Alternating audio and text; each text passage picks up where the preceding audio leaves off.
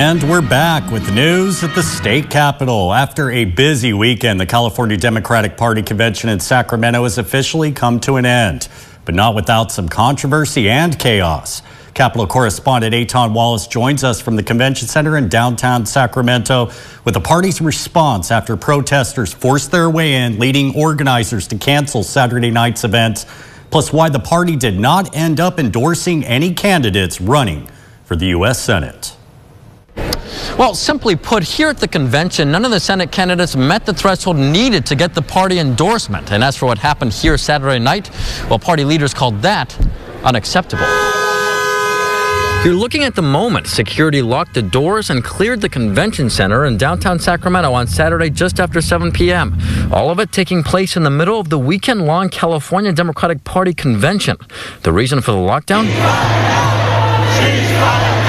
A group of protesters characterizing themselves as pro-Palestinian breached an entrance from outside the building and pushed their way through security inside the building as they called for a ceasefire in the Hamas-Israel war.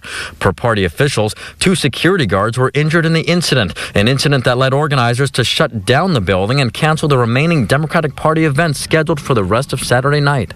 Simply put, this is unacceptable. First thing Sunday morning, Party Chair Rusty Hicks publicly condemned what happened, vowing an investigation and pledging what he described as appropriate action against those responsible. The attendees, particularly our Jewish delegates and guests, were openly intimidated and harassed. We as California Democrats uphold the constitutionally protected right to free speech. Exercising those rights with violence, intimidation, harassment, or bullying has no place in our party or in our communities.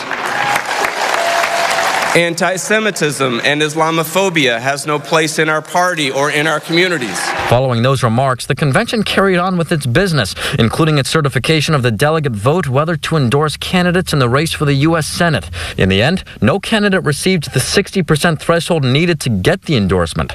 Barbara Lee received 41%, Adam Schiff 40%, and Katie Porter 16%.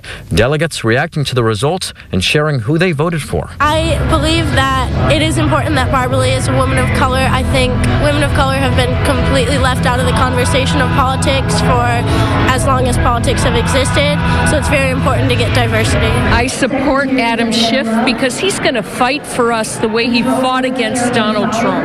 I support Katie Porter because, like Katie, I am a single mom, and there are no single moms represented in the Senate, and so she's a great candidate. And as for the endorsement, well, the party will meet after the March primary to decide whether to endorse then. Reporting in downtown Sacramento, Eitan Wallace, 17 News.